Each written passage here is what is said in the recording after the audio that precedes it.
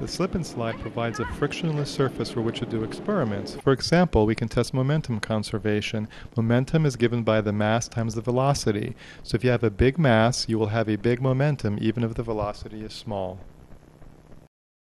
Mark, it would be more flattering if you got ours from the front, you know? I don't know about that. Come on over. One. Ready? On a frictionless surface, momentum is conserved. So, if a light body and a heavy body collide, the momentum gained by one of the bodies will be equal to the momentum lost of the other body. In this example, we have a heavy body and a light body.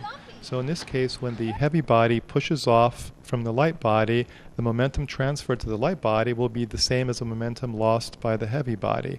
But by virtue of the fact that the heavy body is much heavier, the velocity lost by the heavy body will be much less than the velocity gained by the light body.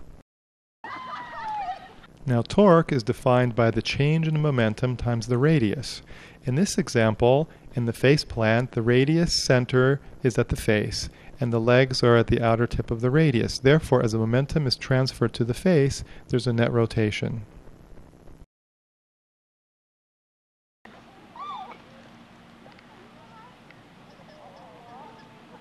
Okay, turn it off. No.